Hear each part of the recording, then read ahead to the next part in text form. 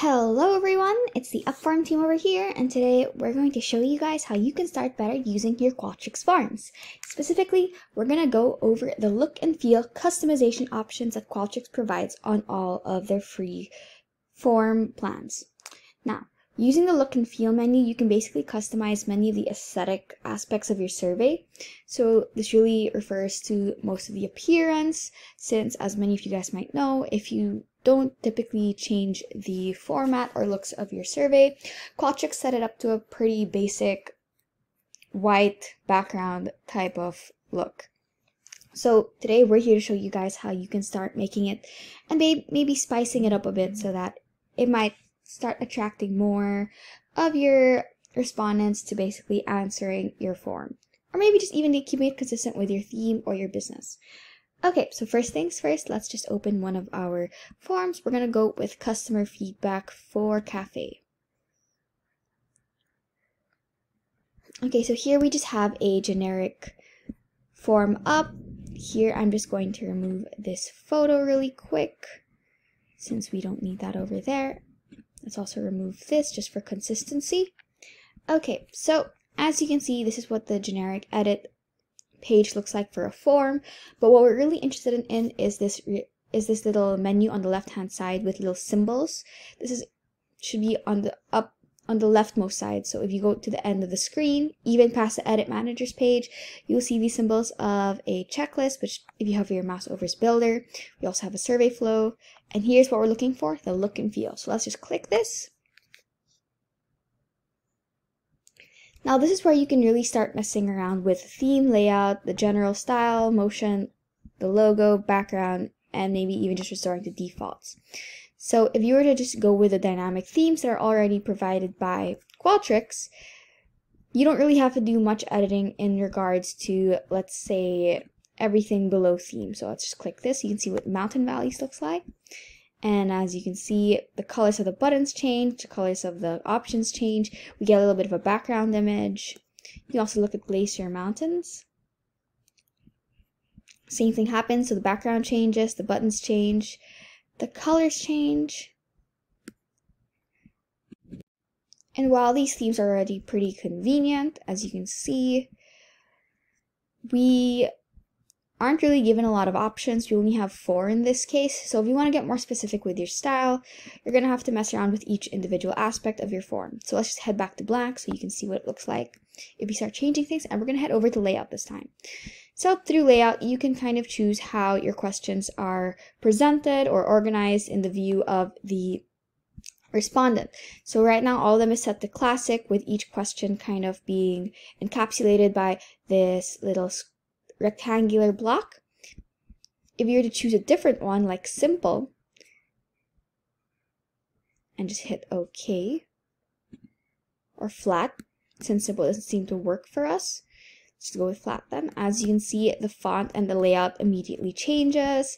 Everything looks a little bit wider, a little bit cleaner actually, and the squares and rectangles are a lot more emphasized in this case. So that's just how it works for layout. We're going to stick with this layout for now, and then we're going to head over to general. Now on the general tab, here's where you can kind of start messing around with the buttons.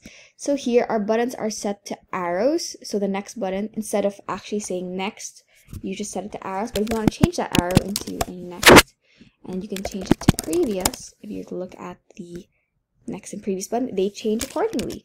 But also if you don't like that, you can always change it back to your arrows. I typically like to kind of keep it to arrows or symbols just in case I end up translating my form, so that you don't have to actually change the buttons as well as the rest of the questions and the choices. You can also choose the progress bar options, though for this I typically don't really change a lot, but if you want to do it, there is an option to add text, without text. Maybe I'll just add it without text so that you can see where you are on the test while you're kind of going through it. You can also choose how many questions there are per page. You can also choose a header and a footer. So let's go into the more interesting stuff. We're going to head over to style because we want to start messing around with the colors. So here you can change the primary color. Let's say we don't want blue anymore. We're going to go with this little salmon color. And if you want to change a secondary color, maybe you want to change it into orange, not just salmon. So now if you were to look at your questions, the certain aspects of your slider bar question will be salmon. Let's see which, and your buttons will now be orange, but for most of the choices in the questions themselves, they will stick to the primary color, whereas the secondary color mostly refers to secondary aspects like the buttons. You can also change the font, though in this case, because we set it to the flat layout, we can't actually mess around with it. You can also mess around with question spacing, question text, answer text. You can also add custom CSS if you know how to code that in manually. You can add it all here. You can also mess around with motion. So if you guys might know how transitions work, they basically add a little bit of animation or oomph to your little form. So if you were to get this in, if we were to do slide, if we were to hit the next button, it slides to the left instead of just being like, let's see, let's revert this. Or no, sorry, let's go back to page 1. Okay, we set it back to none. So now if you were to hit next, there shouldn't be any sort of animation when it goes to the next page. So for this, I'm just going to keep it to maybe slide because I personally like the slide animation. Next, we're going to go into logo. Now, this is where you can start adding a logo image. Let's say you're part of your company or an organization. This is where you can start adding it.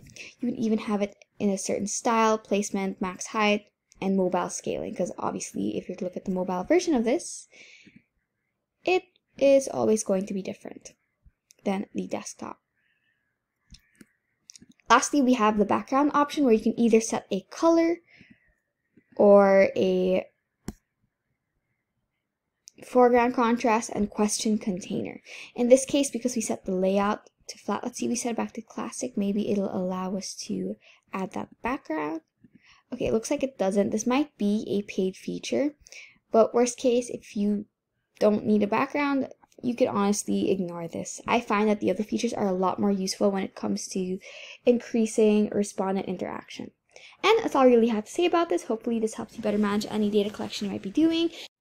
Thank you so much for watching our videos. Be sure to like and subscribe. And if you need any more help when it comes to Qualtrics, be sure to check out the rest of our channel using either the link on the upper right corner of this video or any of the links below. See you next time!